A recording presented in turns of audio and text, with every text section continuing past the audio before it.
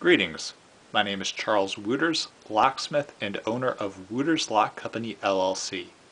Today we're dealing with the Schlage B60N deadbolt that has difficulty with removing the key.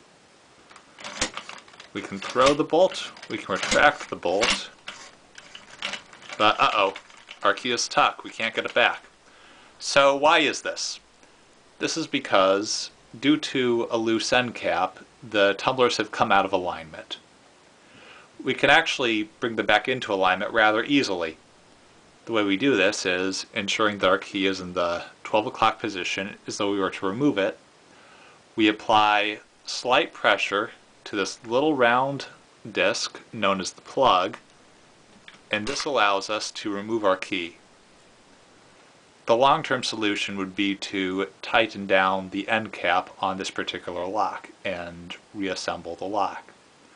However, this key removal solution may be all that you need for the next couple of days until you can call a locksmith to remedy this problem or do it yourself.